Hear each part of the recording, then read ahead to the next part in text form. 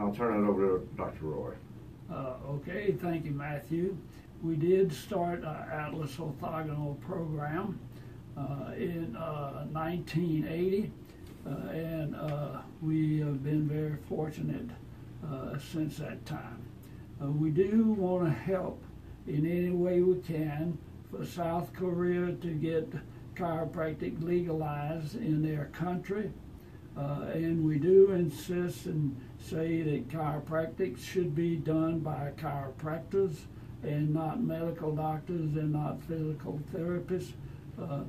Part of the problem is in the United States, our first license was 1921 in Atlanta, Georgia.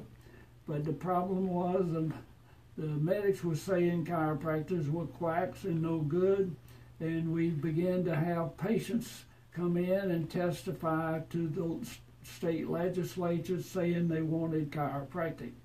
Now the problem is a little more complex now because the medical doctors are saying chiropractic is great and they want it to be part of medicine.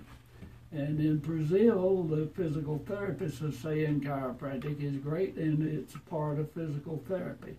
So you got to get in there with the public and have them attend the legislature and the laws and get a law passed. In any way we can help, we want to do it with some of our best chiropractors in the world are from South Korea. Thank you.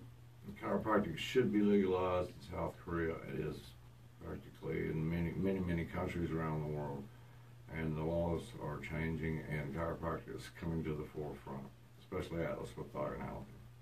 Thank you.